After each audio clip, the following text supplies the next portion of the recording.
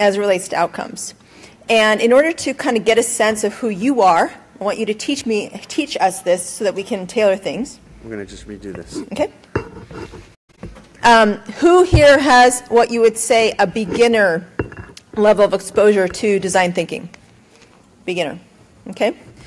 Who would say you're kind of intermediate? You have an intermediate exposure. Okay. And who would say you kind of have a high level expert? You do it every day. Okay, great. So very good swath. About, I would say, 40, 40, 20 on those. So I think we're going to start with the, you got it now? Where's that? What's that?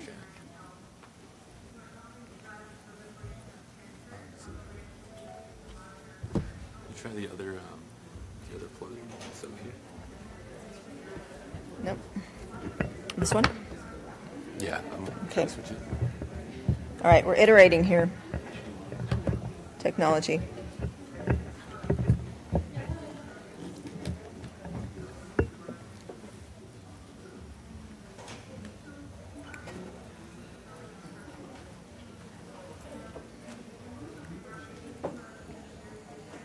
You got it?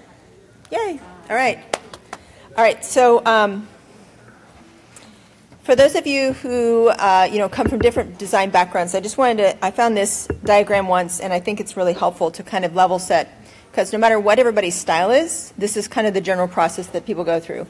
So on the left, we ideate, we prototype, we make those ideas tangible, take them out to the field, we get feedback, and then the key that to me delineates design thinking as a discipline is iteration.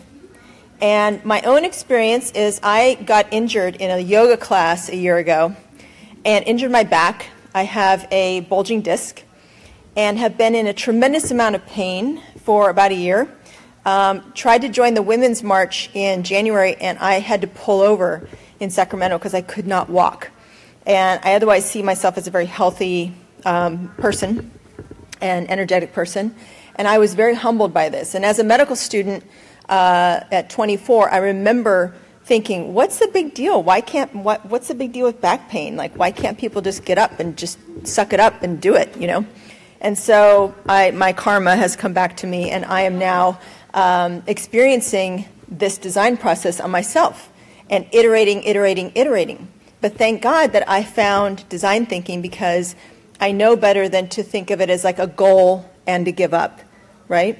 And in our work at Engaged In, we deal with sort of neuroscience-based design. And there's an area in the brain called the habenula, which if you set a goal and then you fail at that goal, the habenula is a failure counter in your brain, which then will downregulate your motivation to try that same thing again. And it's supposed to keep us from touching the stove over and over again, like ouch, ouch, ouch. But in setting goals of getting over illnesses, dealing with back pain, those kinds of things, it works against us because it disempowers and makes us stop and feel like we're failing.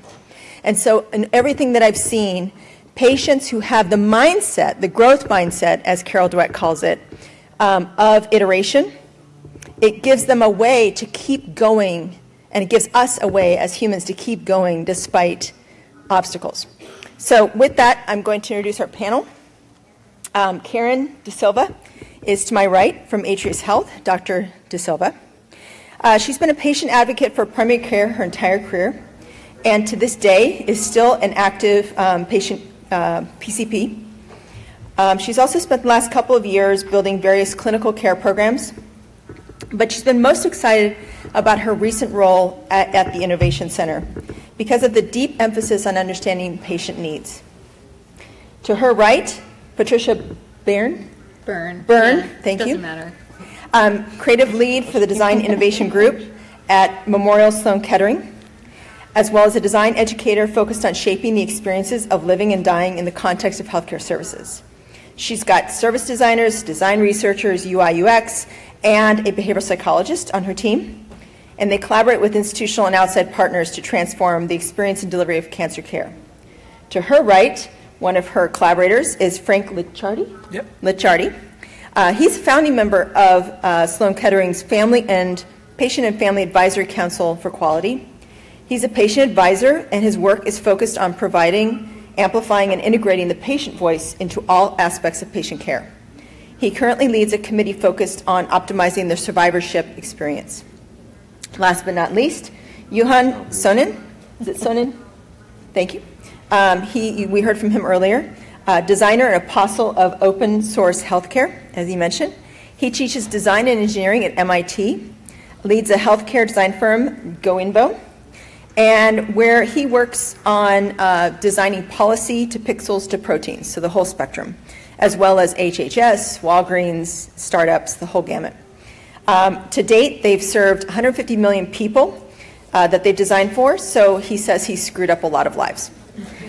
So with that, I asked the panel to present, or to start with like a 5-minute kind of ignite talk on their work, which includes and is inspired by what's a story in your life of combining design thinking that specifically generated outcomes.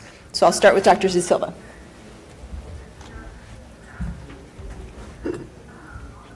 And you can hear me?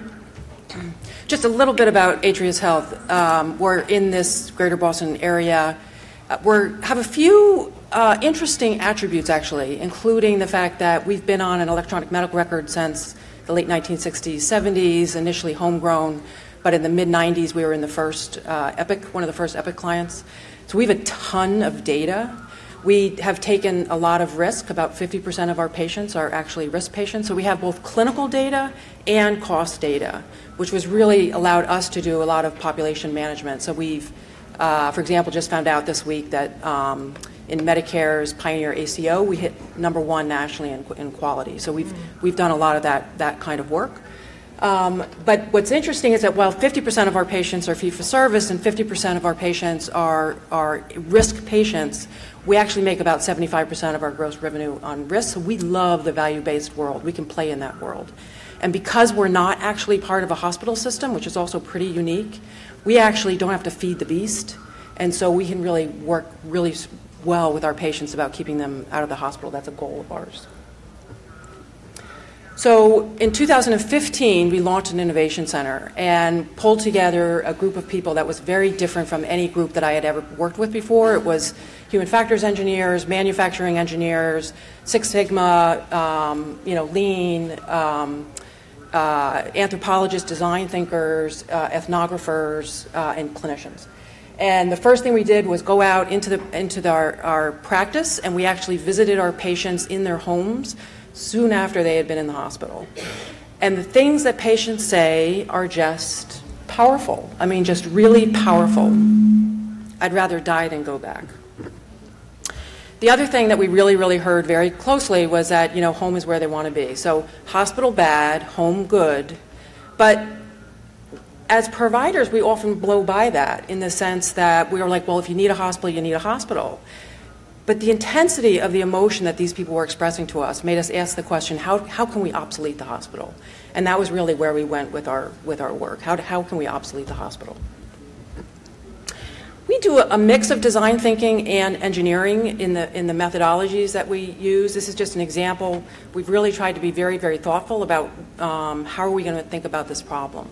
So, we think about a system. The system we were building was a hospital at home program. And what are the subsystems that we're going to need to build? So in a car, you're going to need headlights, you're going to need a chassis, you're going to need the electronics. They need to work very perfectly together, and then you actually have to get to the components, and you have to put them all together, back up the other way, and they have to all work together as well. Our work is extremely visual, and so we really try to keep it up on our walls. Our walls are changing constantly. And this is just an example of the systems that we were thinking, the subsystems that we were going to need to build out. So we needed to build out a mission control. We needed to build out, actually supply chain for acute care in the hospital, which is like an amazing story in and of itself. But one of the things was the patient's home. And so we actually mocked up, we called it Nani's living room, in the Innovation Center. And we had some very kind and generous volunteers come in. And I don't know if you can really tell in that picture, but there's an IV pole there, there's some Bluetooth devices, there's an iPad that's a video visit to a provider, personal emergency response system. So there's a number of different gizmos, and we needed to make sure, because most of the patients that are going to benefit most from this program are elderly, that we weren't going to totally overwhelm them. You know, we call it medically harden the home, but when you're going to turn their home into a hospital, we don't want them freaking out. You know, and we also want the technology intuitive, so we needed to have them have a device where they could just pick up something or do something and have connection with mission control right away. And we used a number of different things, and we finally ended up using an old-fashioned it looks like an old-fashioned landline, because that was what they were comfortable with, you know. And so really kind of iterating around, is this okay, and is this intuitive, and all that kind of stuff was really actually a very important step in how we built it out. So a quick story, our patient number one was a 92-year-old gentleman who was legally both blind and deaf. He had had 4 hospital stays in the previous 8 months, all of them due to infections, usually urinary, and change in mental status, which is common with confusion and stuff in the elderly. And each time he went in for a week, the infection probably didn't need a week, but then he would go down into this very confused, bad world, and each time needed both chemical and physical restraints to keep him safe from falling. And then each time he needed a 1 to 2 week stay in a skilled nursing facility because he had been sitting in a bed for a week and had lost all of his ADLs. So he came into one of our offices, and it was the same story where his mental status had changed, he was confused, he had a urinary infection, and we admitted him to his home. The next day, he was actually worse and a little bit more confused and looking short of breath. We actually did a chest x-ray in the home, had a report within a couple of hours. He now had a pneumonia, and we adjusted his antibiotics. And by the following day, his sensorium had cleared, his delirium had cleared. He was sitting on his back porch and actually did beautifully. We call it a 30-day episode of care. So the first few days is an acute level of service like you would get in a hospital, but then we have a restorative phase so that we know that he doesn't backslide. And it's a time where you really get to know the family and what their situation is. And it became extremely clear that this was an untenable living situation, and he was going to end right back up to where he was before. And so actually part of the restorative phase was transitioning him out of his home and into an assisted living facility. So this picture is our medically home team, and this bouquet of flowers arrived at our mission control. And I don't know if you can tell, but there's balloons there, and they're happy birthday balloons. And we were like, what the heck is this? And the daughter called and said that the kids had been trying to get him out of his house for years and had never been able to do it. And he had moved into this assisted living device, and he was in place, and he was a new man. He was socially engaged. He was medically so much safer. And so they added the balloons because they said, we feel like this is the first day of the rest of his life. So it was a really great story. So, all right. All right. All right. And Patricia and Frank, you're next. All right.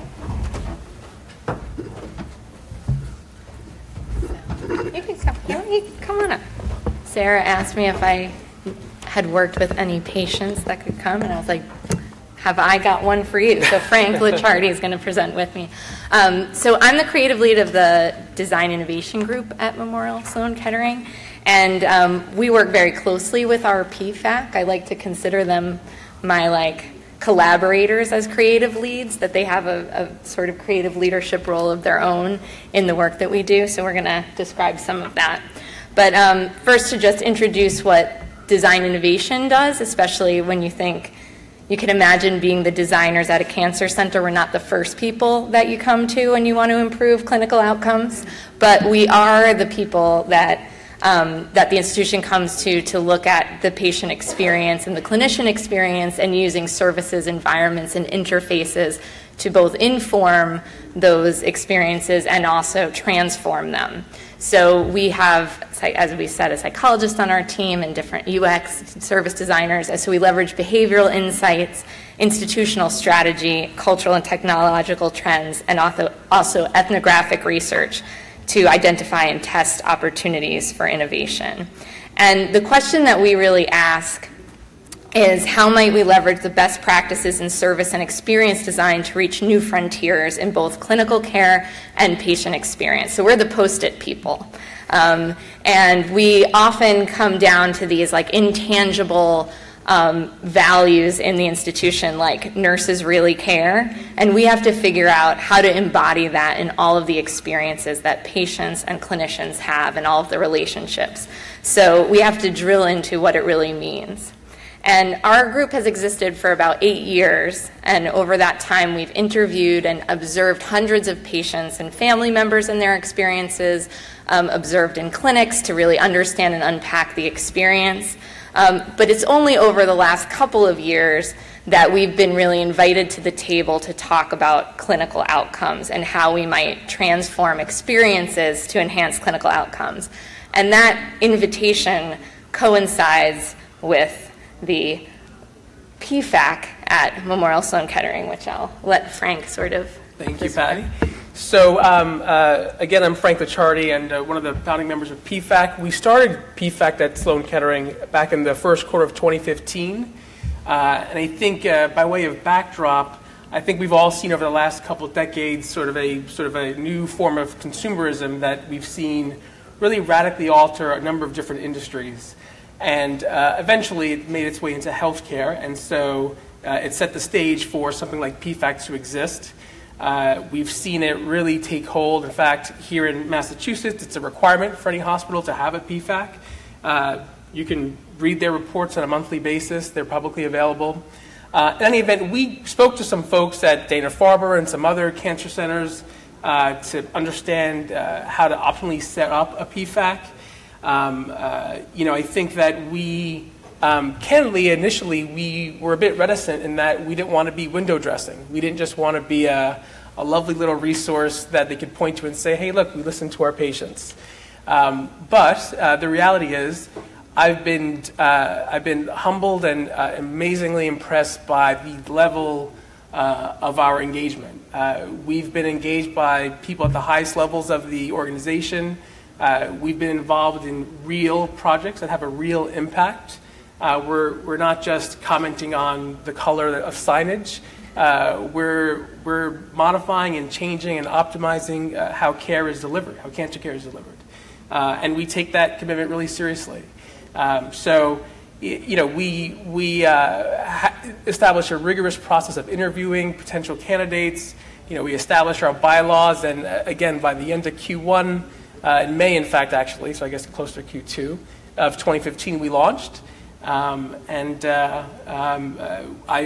we've had a remarkable amount of interaction with the highest levels of the organization. Yeah. And even us, which is not the highest level of the organization, but a unique and more fun part of the organization. So Frank had sort of coined for me the term the patient experience revolution.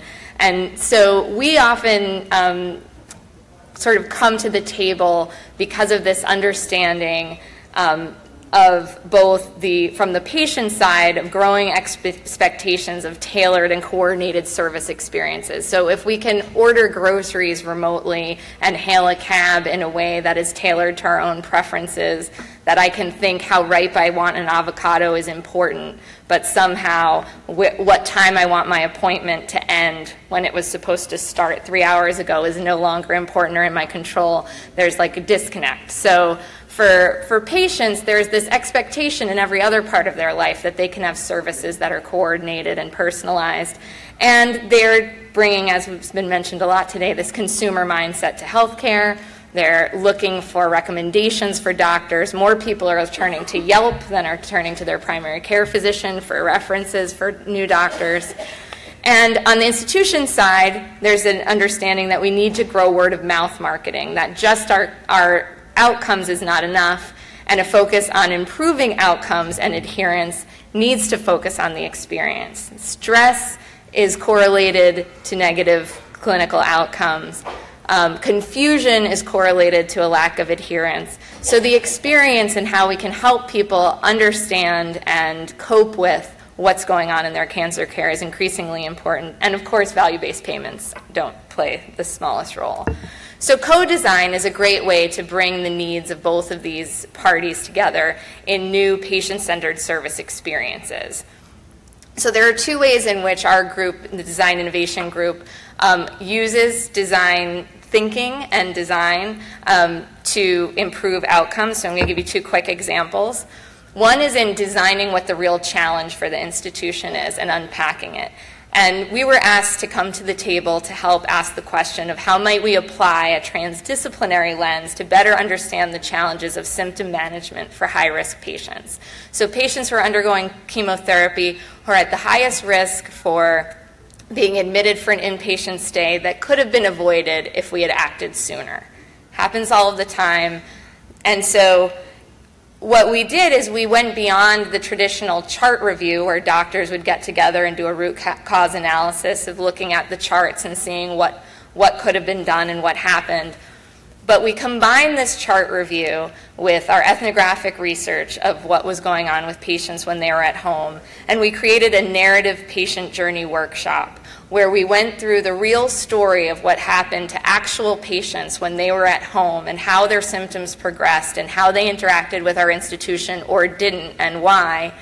And we had clinicians, including nurses and oncologists, UCC urgent care center doctors, as well as administrators and operations people, go in and try to recommend what we could have known or done that would have avoided this admission. And we had several different stories of actual patients. And by the end of the workshop, we were able to determine what we could have actually done that would have kept those patients at home, would have kept our beds free for people who needed them, who had unavoidable clinical progression.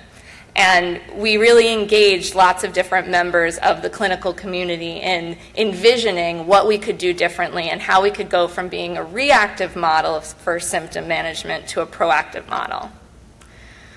The other way in which our group is engaged in improving outcomes is by prototyping and envisioning new kinds of experience touch points, new types of objects, interfaces, environments that create a meaningful change in care for our patient population. And most recently, we recruited 4 graduate design interns. The last 2 summers, we've worked closely with our PFAC to establish new ways in which design can help us understand parts of the patient and family experience. And last year we did one on the family caregiver, and this year we just finished one around the transition to survivorship and what survivorship means, how it's defined by different people. Clinicians define it differently than patients define it. And so we really drilled into what does it mean to be a cancer survivor, and what do we do to shape a meaningful transition, and then also longitudinal engagement with our survivor population. Because we have a growing patient population, which is great. We have a growing number of survivors because of our awesome care, which is even greater. However, our patients never want to leave. So it's a stress on our clinical resources in a way that doesn't actually offer as much clinical benefit to the survivor population as it does a sort of psychosocial connection to the community. So our interns work very closely with Frank to develop some touch points I'm going to introduce to and then let him reflect on them for a moment. But one of them was this transition to primary care, which we had found, and you can interrupt me if I'm missing anything. But the institution recognized, both because of the PFAC's work in this area and because of the clinical experience, that there was a hesitation to transfer over to primary care for a variety of reasons. There was a distrust in primary care among our patient population because sometimes the primary care physician missed the cancer in the first place, or there was a real feeling that when you go back into primary care, suddenly your provider is not going to have the expertise or know what you really just went through. It's pretty intense. So you just went through this intense curative experience, and then you're going to go back and be sort of in this well population. And that's kind of a daunting thing. So this transition to primary care has to be sort of introduced very early on and made more smooth. So we designed that new experience and how to introduce it in the clinical relationship. And then also new touch points on the portal for survivors that would allow them the opportunity to stay engaged with the institution by sort of logging their sort of symptoms and questions and problems and their own sort of clinical data in order to stay engaged with our research and allow our researchers to better understand survivorship. One quick thing I'll just speak to is just broadly this concept of transition.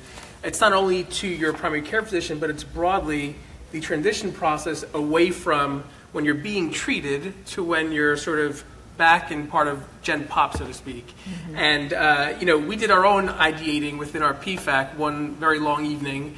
And what we were noticing amongst all of our peers is we all spoke to a very real point in time during our time at Sloan Kettering, which was, in my case, my surgery was done, my chemo was done, my radiation was done.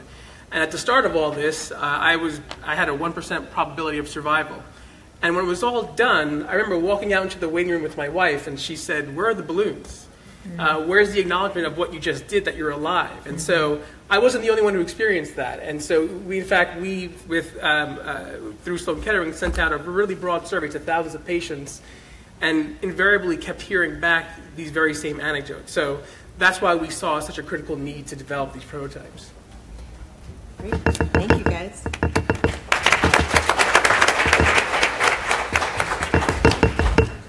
What's going on there? Oh, that's what happened. And we're going to switch decks here real quick.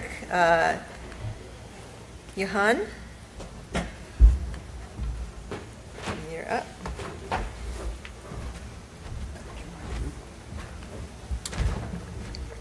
Okay, let's see if I can do this in 2 minutes, so we have time for Q&A.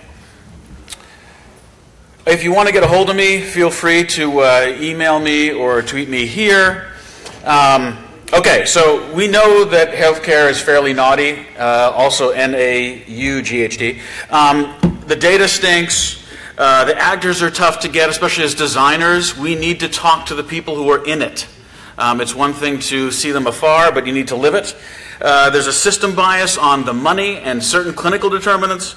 Yeah, we know it's complicated, right? And you actually have people's lives in your hands.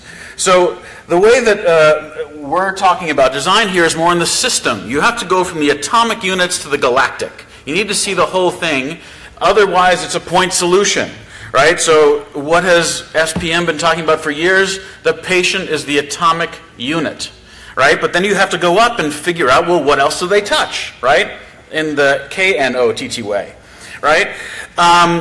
And then you have to sort of expand. There are other variables and other vectors to this, which you start at the data element level, because that's really what defines a human, all the way up to the personal services, right? So there are lots of different vectors here on how you have to think about it. And as a designer, as an engineer, you need to see the practice of medicine in the flesh, in the actual bathroom, wherever it happens, or wherever it is, because you need to live it. Now, here's one of my spawn. I'm pretty sure he's my spawn at Children's, getting an MRI. That, it's wonderful if you have the experience to design something from the ground up, like an MRI machine, and the experience there. That's rare. There are other occurrences where a colleague and I Rob, were at the Operation Center of the Future at the MGH, overlooking, the procedures, and you have to experience it, right? And with the burned skin smell and the goiter popping, Rob got a little sick, but that's part of the uncomfortableness, right? Don't worry, it's Hamburger Helper, right? But you have to also see it at home, right? Where, again, this is also my second spawn. That's where things happen most, because you're not with the doctor most of the time, and that's a critical part of healthcare and health. So you have to see them washing their hands or not. And then you have to live it. So often we talk about virtual care. Yeah, how many people here have it on their phone and are using it? Right. And that to me is an indictment of us. If you're not using it, this is a real encounter. Don't worry, my entire data is open source, licensed under CC0. My entire genome is open source, so go for it. But this is a real encounter I had just a couple weeks ago with Sherpa. You have to live it. And so that's something, if you're thinking telemedicine and virtual care here, you have to go to use it.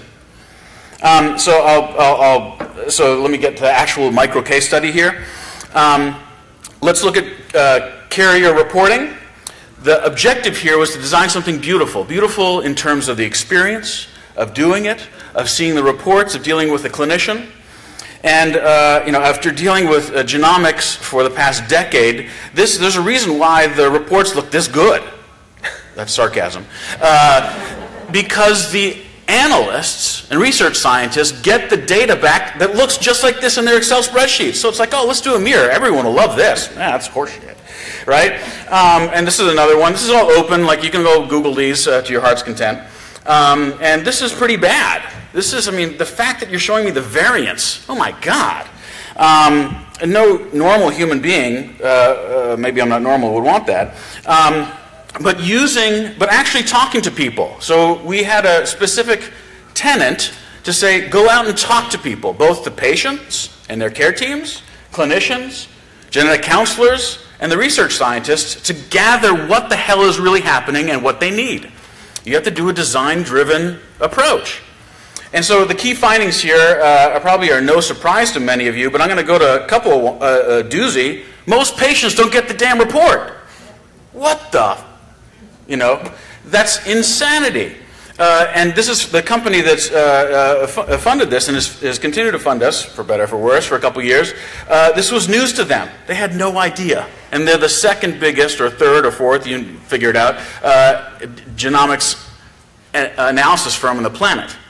So you have to show them this kind of research or they don't change their minds. So we've gone through the design practice here. This is an early design. It's not particularly great. But we had to show the data embedded in the design, that 6 clinicians said this, and there was some goodness here or badness here. And then Rev. So our recommendations were, guess what? Always deliver the damn results. 1. They have to be understandable by clinicians too, because they're not trained in genomics, right? For the most part. And then deliver the results before the encounter. How's that? Right? Basic things here. And then the last one, which is also pretty cool, is once you have the encounter with a clinician, those notes go back into the report, like open notes like we heard about this morning. Common sense. But what I think is really good, or the pretend goodness here, is that the CEO and CMO of this company said, holy crap, I had never heard that before. So I had to go, this is a company I want to work for again. But we kept going and said, yeah, this is what you should be doing. And they use this now across their services. So millions of people, as of a couple months ago, and in the future, will be getting their reports, the genomic testing reports, in advance of their clinicians, or at the same time. They will be, then, the second part of this is they institute this as policy. Now we're working with them, and their new policy is a new DUA, data use agreement, where patients own the data, right? So in this case, they're going to co-own it with this company, but it is on the first page in a single bullet point. You will own your data.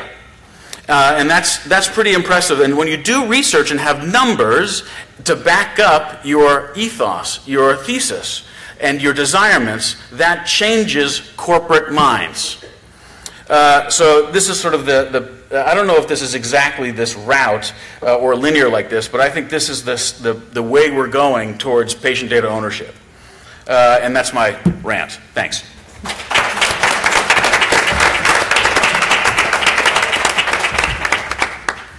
So one of the things that, I find valuable if I go and take my precious time to go to a panel is to figure out how do I apply it back in my home environment. How do I make progress when I leave here, right? Because everything that you learn, even though you have a spike of interest or inspiration or enlightenment, it needs to kind of ground somewhere. It needs to become applied in order for it to live on. Otherwise, you kind of forget about it and go, oh, that was cool. So we were talking in our planning meeting about just how common it is for people at this layer of the design thinking kind of, spread to run up against challenges within organizations or within people who don't really understand what design thinking is. So if you're the kind of person who's trying to push for patient-centered initiatives, participatory initiatives, design thinking initiatives, this is your question, all right? So panel, how do you deal with institutional barriers or misunderstanding or even skepticism to design thinking as you start to bring this very powerful method of participatory approach? I'll answer. Because we do a lot, and I'm sure all of us do, a lot of like ethnographic research. We do a lot of observations and interviews with patients and families and clinicians and everything. We're able to use storytelling based on actual cases to sort of build out all of the perspectives of a problem, so to make people in the institution look at it differently. I think that works really well for us. So in the case of this symptom management at home, where our chemo patients are going home but they're getting really sick when we can't see them, we're able to sort of tell the story not just in the way where nurses were saying we give them all the information, we tell them when they're supposed to call us. But then the patients were telling us that they didn't want to call because they didn't want to bother their doctor, and they were afraid to be marked as a trouble patient and that would impact their care. Or they were afraid to say that they had symptoms because they were afraid then they would get a dose reduction of their chemotherapy and that would hurt their outcomes. And so there was a lot of misunderstanding on both sides, and by telling the story from the patient and family point of view and kind of reflecting it back to the clinicians, they're often much more able to engage in problem solving that's more patient-centered. But they usually, as we all do, we only see the story from our own point of view until we're able to capture the other side. Great. And Frank, what is the kind of patient side of that story in terms of just sharing the power of design thinking as you've applied it to your life, or even your role as a leader in the organization? Sure. I think, we have actually followed a lot of Patty's group's lead in the sense that we're often invited to some of these offsites.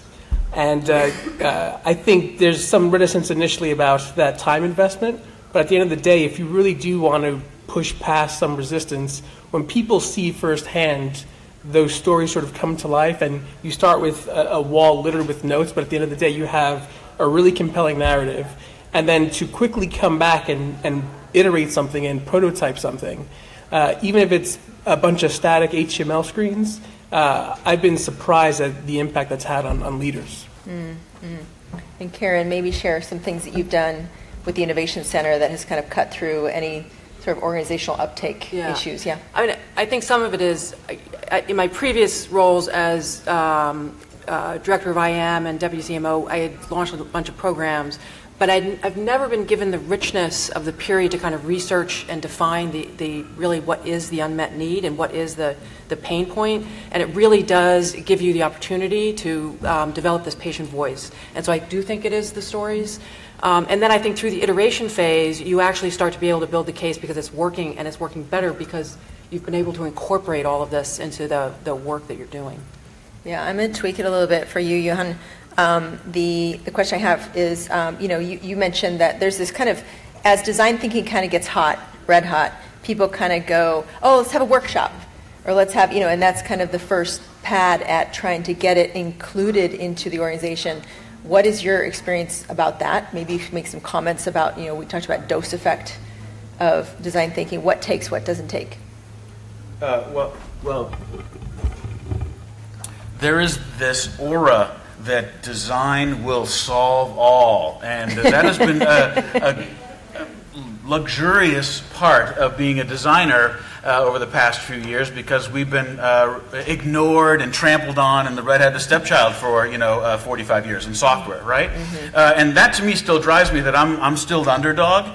But there's a difference between facilitation and actually doing design, the skill of design, and you have to be careful because those don't necessarily collide nicely. Mm-hmm. So it should go beyond a workshop, hopefully, right?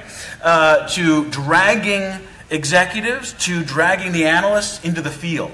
That to me is a huge moment changer. So we've done that for, we're working on a food stamp program for a state. And when some of the people who work the program have never gone and seen what it is to deliver, like the assessment and the motivational interviewing, mm-hmm. and seeing people who are, asking for food stamps, that's a mind-altering experience for them. Absolutely. And just one or two of them in the organization can change it.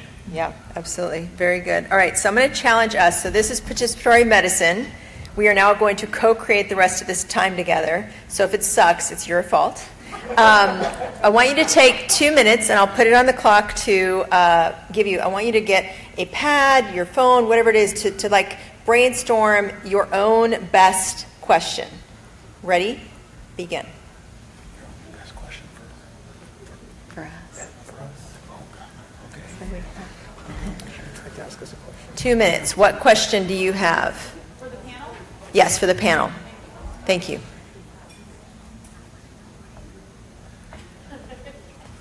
Remember, 4-year-old curious kid. Do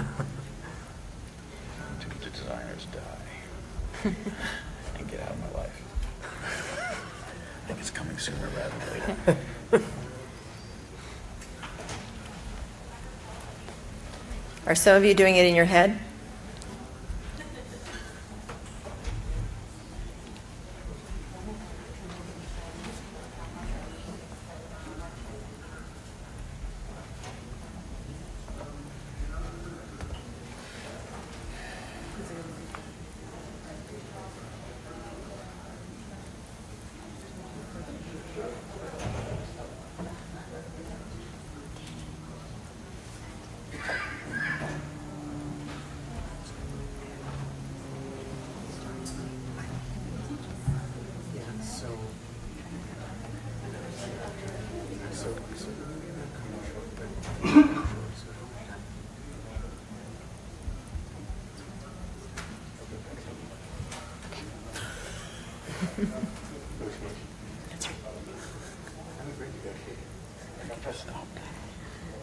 All right, so now I want you to turn to the person next to you and share your question and have them share their question and make a better question out of the two of you. Go.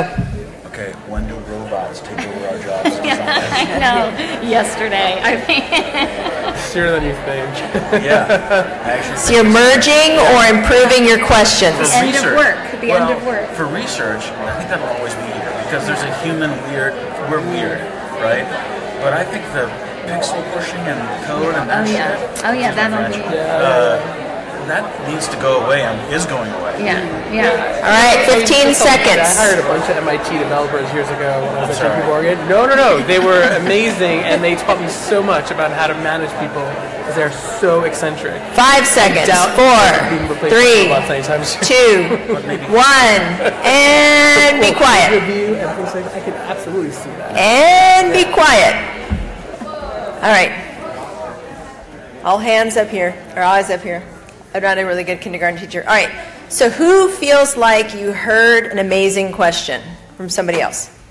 All right. And who wants to point out that person?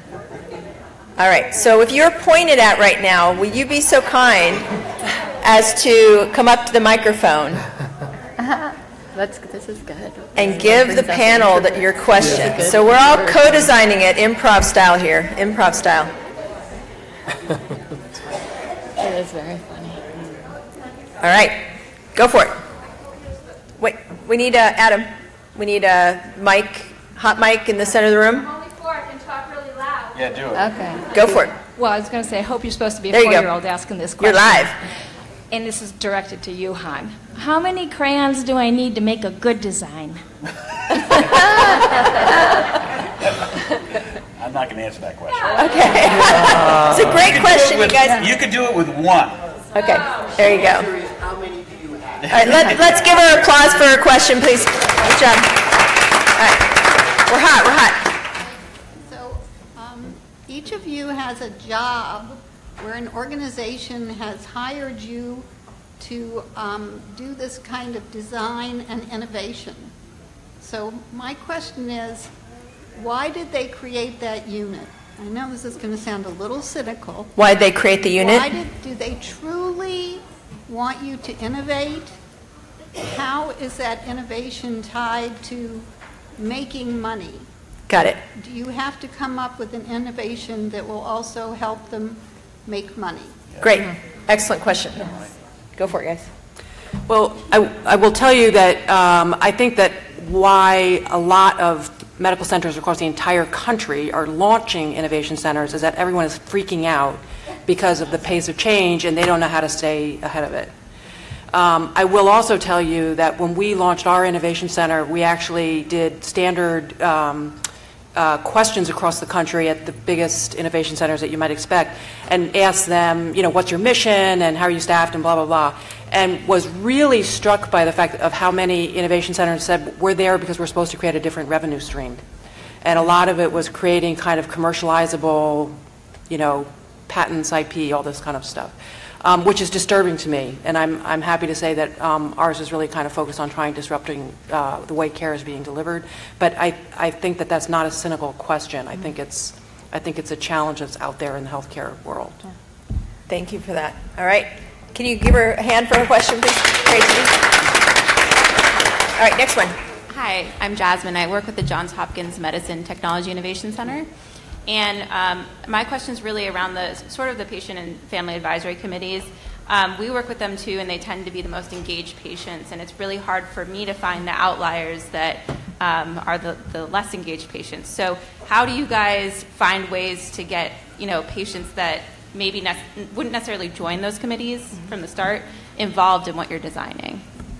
Well, it's funny. We're actually, I'm in the middle of an initiative currently that we're internally calling the PFAC Roadshow. So basically, myself or another member are going to different parts of the organization, speaking to them about our origin story, who we are, what we do, and ultimately, we think that word of mouth within each department, we're training them to identify the type of patients who might engage and help us, and have them identify some of those very patients. So, I also speak at new employee orientations, and, all these little touch points we have throughout the organization. Our goal is obviously to hope to kind of saturate the organization with people who are champions for PFAC and ultimately finding potentially engaged patients. And I'm just going to piggyback a little bit. And in our work, we work very closely with the PFAC, and we usually use the PFAC members as like our co-creative leadership. But we do have to make a real clear distinction that the sort of feedback of the PFAC members should not be taken as like representative of the full patient body. So we still do much like deep dive ethnographic research across a much more diverse sample of patients who might be having an experience that would not sort of make them sort of self-selecting volunteer to be on PFAC perhaps, and those are the ones that we really want to improve things for. So we have to balance the kind of leadership role of PFAC with some other representative samples of experience. But it's like a weird tension that we recently found, and we had to distinguish who to talk to and who to listen to at each point. All right, question number 3. Yay, good job. All right, last question. Hi, I'm Grace Cordovano, private cancer patient advocate, and I loved all of your different perspectives. It seems that the common theme for a lot of different discussions today was that turning to patients and listening to patient and care partner stories is very enlightening and insightful. So are we compensating patients for their expert insights and time?